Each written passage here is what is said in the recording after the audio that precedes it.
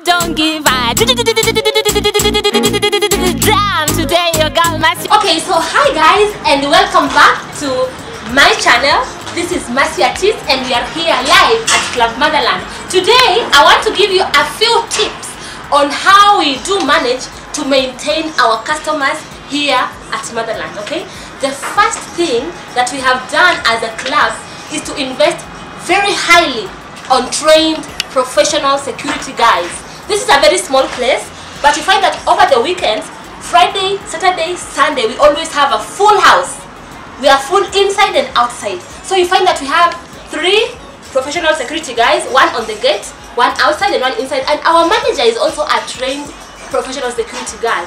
So what we do, guys, we do scan our clients. We get all kinds of clients. We get very high profile clients, and we get middle class clients, and we get other clients. Many clients come here because they want to have fun, they want to enjoy, they want to drink, and they want to go home, right? But other clients come here because they want to steal phones. Yeah? So we are always, as Motherland, very alert and very aware of everybody. Right from the gate, we have a security searching you to make sure that you're not coming in with any weapons, you're not coming in with anything that can hurt anybody, you're not coming in with any drinks. Yeah? One reason why you don't come with drinks is because obviously we sell drinks, and another reason is because you could come in with a drink that is already poisoned. Ama in Swahili they say umewekewa, wanasemanga umewekewa nini? Mchele, yeah? And then you claim that that is from Motherland, umewekewa mchele. We don't have any history of kuwekea mtu mchele kwa drinks here at Motherland. So we search you right from the gate. When you come in, we see that you are a high profile client. We make sure you're sitting in the VIP area, okay? And we want to monitor you. We always alert each other. Either if I've not seen, yeah, my manager has seen, the other security guys has seen. We say something like this to each other. Tafadhali hakikisha huyo customer hajapoteza simu hapa. Tafadhali hakikisha huyo customer ako safe. Hajaibiwa kifunguo ya gari, hajapoteza simu. Sometimes we even provide escort to the bathrooms to our clients. Why? Because our bathrooms are like three clubs away, yeah? Our bathrooms are kind of very far away. And on the way to the bathroom, you know, somebody can be robbed, somebody can be done anything. So some clients will even provide escort to the bathroom and back. Yeah, if we see that you are drunk, we do take your car keys, your phone, we put them in the counter safely, so that when you wake up like you're falling asleep, you find that you have everything that you came in. And that is one reason why we manage to maintain our customers, because they know Motherland hawezi biwa. Let's say in the very worst case scenario where kitu yako imepotea Motherland, yeah, we have CCTV everywhere. We will be able to open our cameras and tell you exactly who stole your whatever was stolen at what time.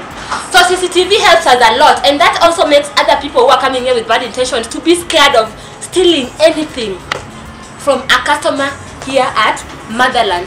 Another thing that makes our customers come back is because of bills. Yeah, we have trained our waitresses and we always ensure there is no additional bill.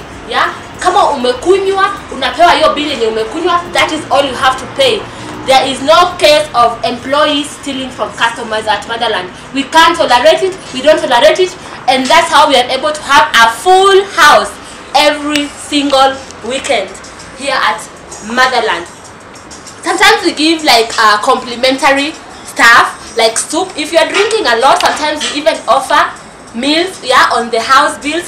Sometimes we have offers, we give discounts on wherever, just depending on who you are. But if you're running a similar business, yeah, I know it may sound crazy, it may sound scary, but it's really important to invest in the security of your customers. Hakikisha vile ameingia na vitu zake, akitoka akona vitu zake venye aliingia nazo, atafurahi na atarudi. Yeah. Number 2, hakikisha hajaongezewa bill. Yeah. Number 3, just make sure, yeah, they are safe.